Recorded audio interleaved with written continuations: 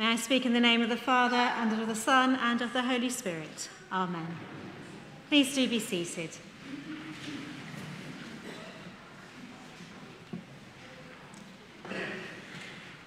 So as I mentioned at the start of the service, this is the first Sunday in Lent.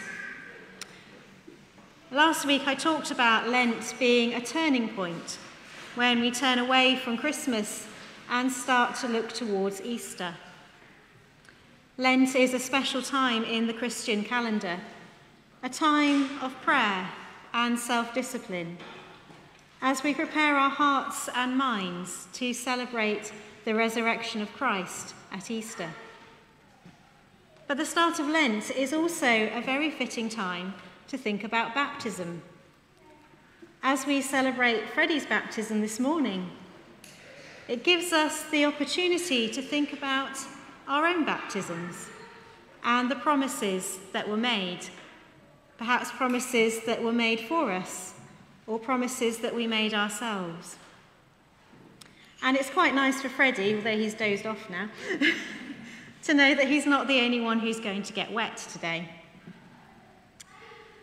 And the gospel reading we've just heard, Jesus also reaches a turning point in his life and his ministry. He spends 40 days in the wilderness, preparing for what lies ahead. He's tempted, and he has choices to make. He turns against what is offered. He turns against what the world offers: comfort, power, security, and riches.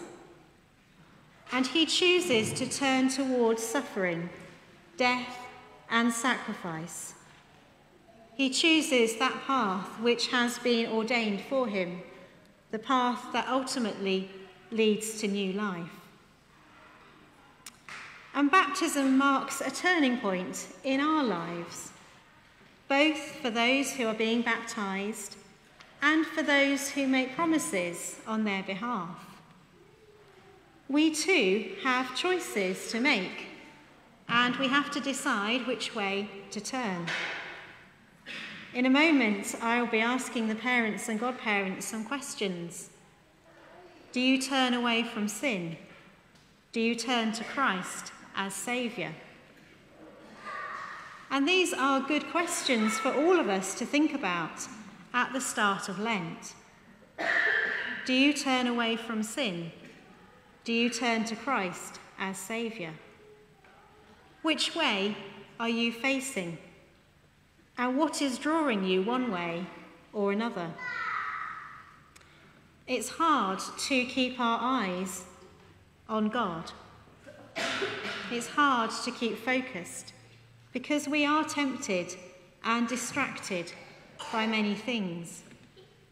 The things of the world that draw us away from God: comfort, power, security, riches. Turning to Christ is not an easy choice. It's the start of a long and difficult journey.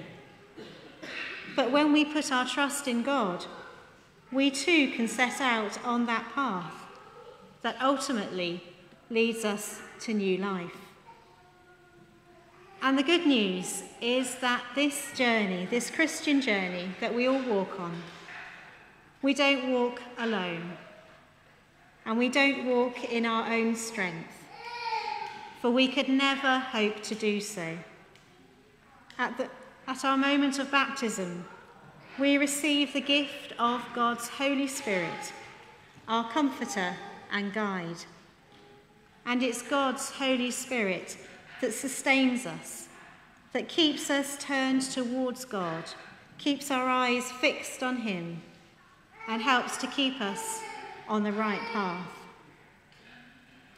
So hear those questions again and treasure them in your heart. Do you turn away from sin? Do you turn to Christ as Saviour? Do you trust in him as Lord?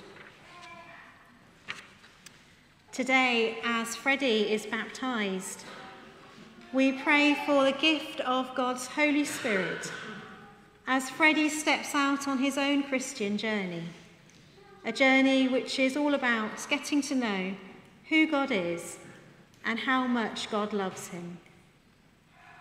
Together we will promise to pray for Freddie as he makes his first step on this journey.